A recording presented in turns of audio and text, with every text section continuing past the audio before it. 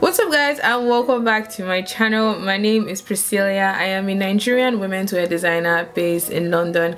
In this video I'm going to be showing you guys how to make this really cool pattern on the front of a dress.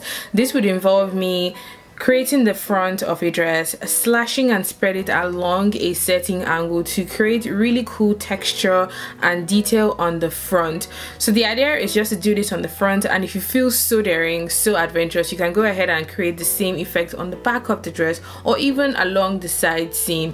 I'm going to be using the very popular slash and spread method, which you guys love so much. I've done this in 2 previous videos and you people really liked it, so I thought it would be cool to be experimental with the technique and try it out on different garments. If you guys would like to see how I made this dress design, make sure to keep on watching, subscribe if you haven't already, turn on the notification bell as well, and without further ado, let's jump straight into this video.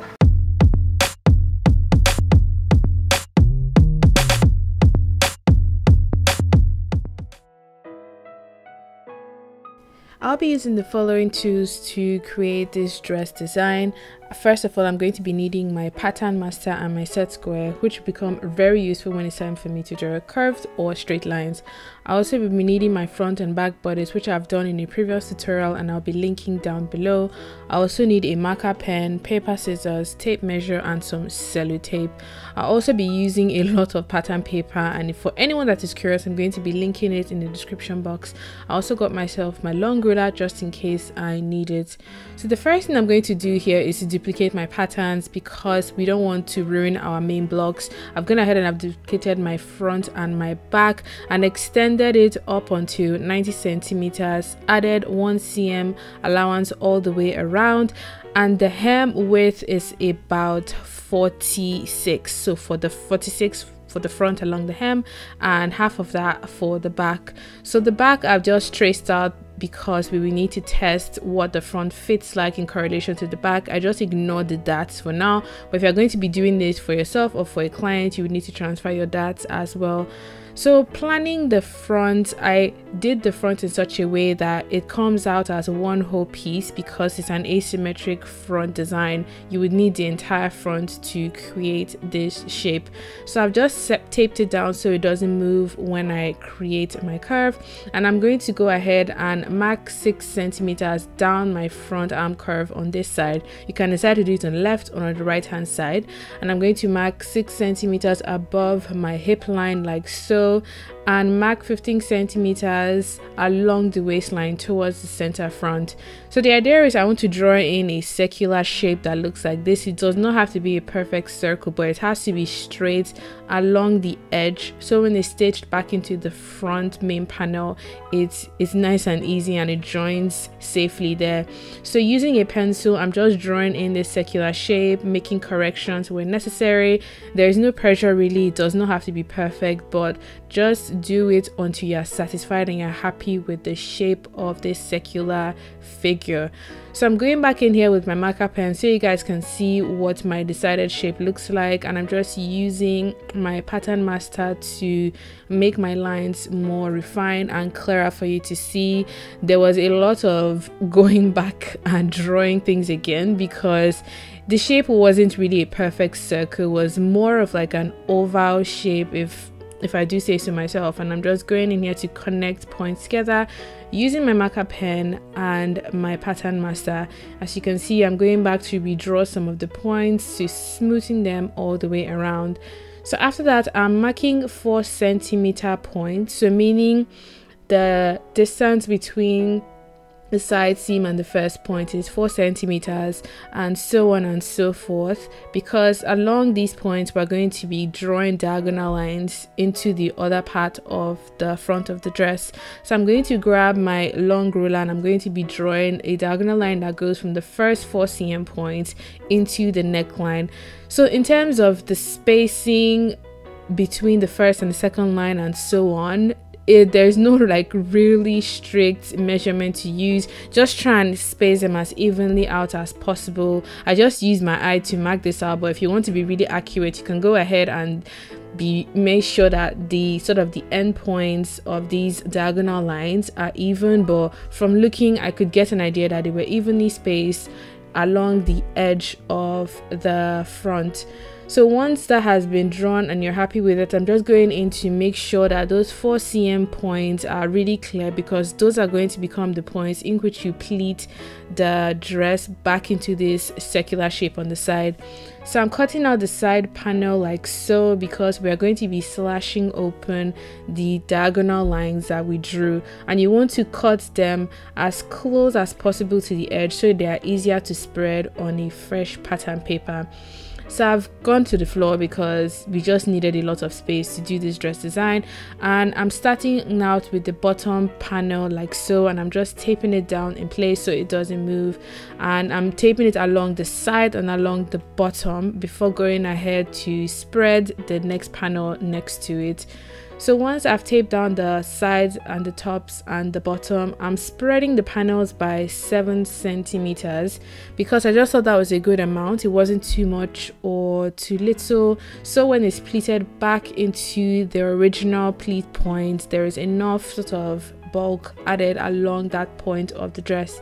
So I'm just repeating that 7 cm spread for the third panel, as you can see here, and up until you get to the very last one. So if you are spreading the particular panel and you find that it's not laying out flat, what you want to do is you want to cut the panel as close to the edge as possible so it opens up easier on this fresh pattern paper below. So I'm just taping down all of the edges because we're going to be adding lines that connect the panels together. So the lines are curved and not straight, because the panel along this edge have curved ends and not straight ends. So I'm just using this end of my pattern master and I'm connecting my panels using my marker pen so we can be able to add a 1 centimeter seam allowance along this side, so you have room to join this entire spread piece of pattern to the other smaller side panel that we have.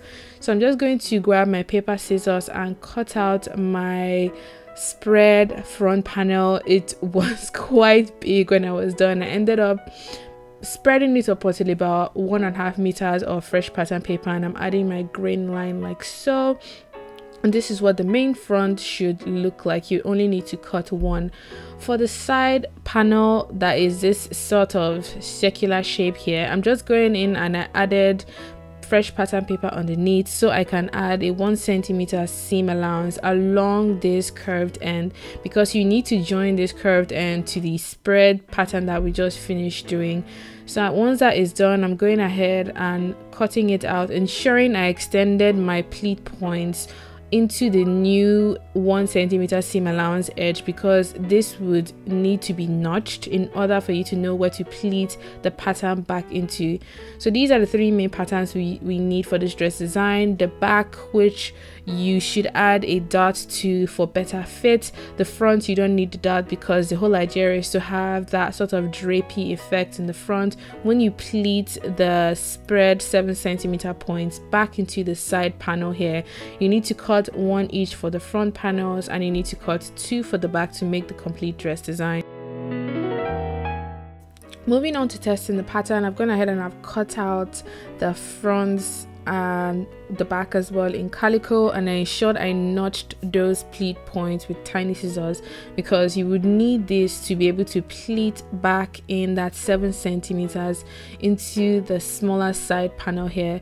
So the way the pleating works is you grab your notched points and you join them together, so meaning you are pleating back in the 7 centimeters that you spread the panels by, and by doing this pleating effect, you are returning the dress back to its original form along the side, and you are creating this sort of nice cascading pleats on that side of the dress, and it just looks really nice. It's a really beautiful detail that you can put on the front and on the back of the dress if you want to. So now that all the pleats are done and in place, once you arrange the dress, it would actually look like a full front when you put the side back into place. So I'm just going in and I'm pinning my side panel, ensuring I match my 4 cm pleat points to where my pleats are. So this is why your notches are really important, because it's to tell you what pleat belongs to what point, and you don't have to go back to like be measuring things or really confuse yourself in any way. So once that is done and I'm done pinning all of my pleat points to the side of the dress. This is what it should look like, and you would need a lot of pins to ensure that all of these stay in place. So this is what the main front of the dress looks like. It's a really beautiful and flattering design that you can work with in a wide variety of fabrics, ensuring that it's not too thick, so the draping effect on the front falls nicely when you have it on. So once these are all pleated and in place, it's time to go ahead and sew the pleated sort of edges into the semicircular shape on the side. And I'm just sewing using a normal straight stitch on a 1 centimeter seam allowance, because this is a sample just to test to see how our pattern works and if we need to make any corrections. So once that is done, this is what the front of the dress should look like. This is the wrong side of the dress, and I think I made a mistake along one of the pleats, but you can't really see it because of how the front is sort of gathered back into that side panel. So I've gone ahead and I've pinned my side seams together. So I've pinned the side seams of the front to the back, and I'm just sewing the shoulder and the side seams together on a 1 centimeter seam allowance using a normal straight stitch. So we have one full dress to put on the mannequin or to try on ourselves to see if we are happy with the fit. For the darts, I just pinned it in place to check how the dress fits, and this is what it should look like.